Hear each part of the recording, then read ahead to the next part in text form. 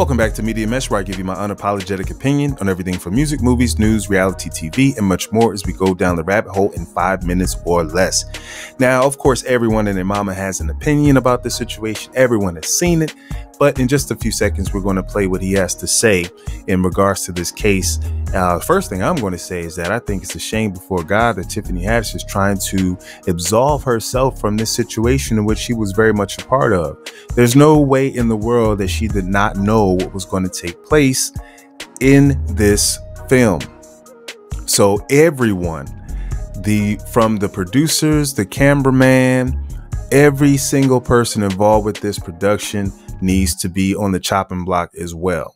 So I'm not, taking anything away from anyone's involvement. Of course, Aries Spears is at the forefront. Tiffany Haddish is at the forefront, but every single person involved with this needs to be in trouble. And it's clear this was not extortion. Now, the mom definitely was trying to get paid. So I am glad that the children themselves are in a position to where they can benefit.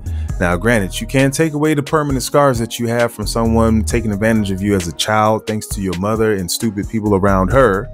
But, you can hit them where it hurts, because it's definitely not cool for you to go off and become a movie star like Tiffany Haddish and then just totally brush you to the side like your life doesn't matter. And this is a shame. But let's take a look in what this brother has to say.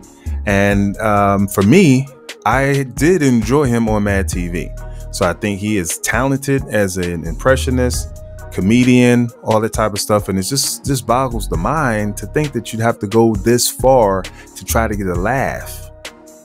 It wasn't funny. Like, I don't know who laughed watching this. Even when you sat down to write this, did you think that was funny? It simply wasn't funny.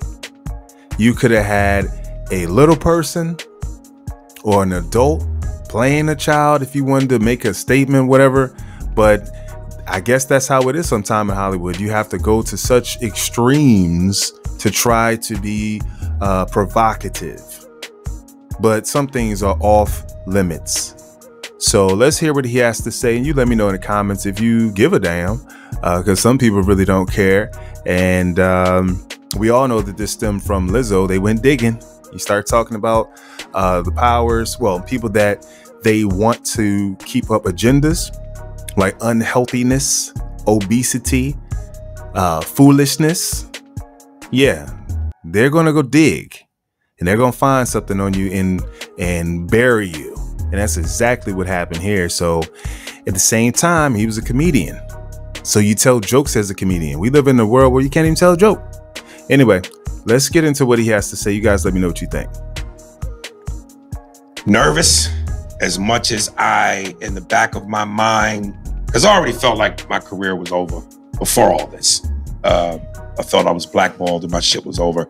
But I always said I felt like I was one thing away from the turnaround. But now with this, I'm almost certain that tombstone is written.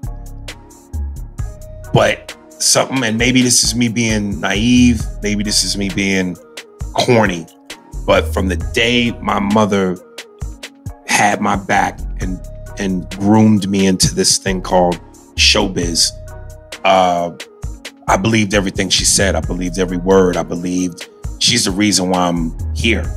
So if the woman whose body I came out of says I'm gonna be all right, I'll be all right. Then all right. So do you guys think he's going to be all right? Can you come back from something like this? That will remain to be seen. I think anything is possible, but it was just such in poor taste. It's like, man, I just like, if anybody like gave me a script or something like that, I'm like, are you crazy? What are you thinking? Why?